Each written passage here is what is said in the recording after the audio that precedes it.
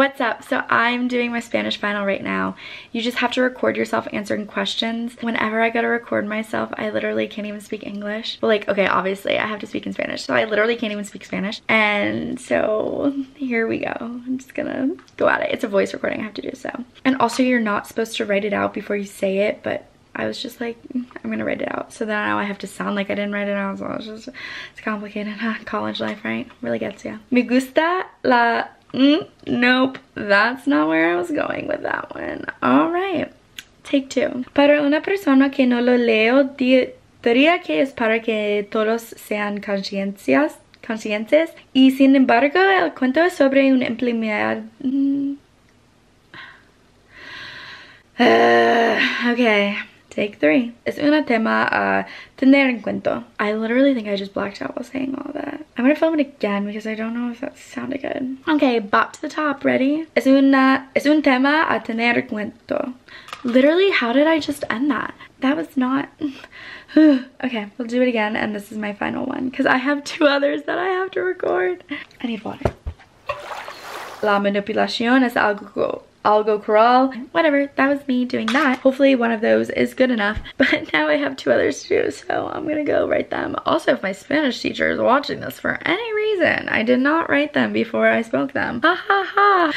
So yeah, all right, time to go do the others. And I just got my last email from my surfing class. Like, obviously the class was moved all online, and so it was just like watching a YouTube video and taking a test on it. But they said, please stay safe as this situation continues to evolve, and I hope you have the chance to be back on the water with us soon. I literally want to be back in San Diego so badly. I'm one of those people where, like, whatever situation you put me in, like, I'm fine, I'll survive, like, obviously.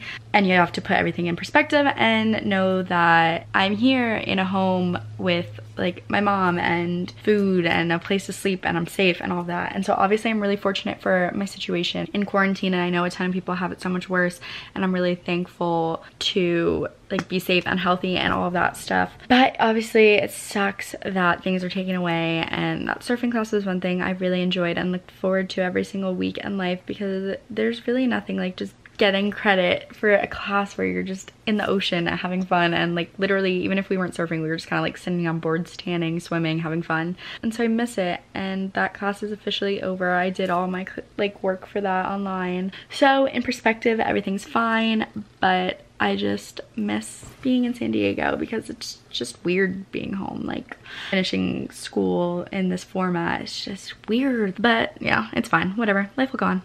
Hello, so I am taking right now, or I'm going to take my final exam of sophomore year for college online, and just as I was about to go take it, my one friend texted me from school saying that my college's school system sent out like an email saying that there are plans for school to be online in the fall, and now I'm kind of just like distracted and I can't even focus to take this test. And like, I always, in the back of my head and like even the front of my head, I just like thought like it's impossible for us to go back to school, especially like being at like a really big state school. And so I never really had hope that we were gonna go back, and we still don't know specifically if like our school is involved in the plans not to go back in the fall. But now I'm kind of just like really upset. The whole situation is just so weird, like it's crazy, and it goes to show you that like life can really be taken away from you at any point, and like the things that you once found important and hold to like such a high like value can just like the next moment mean absolutely nothing, and like life can just be picked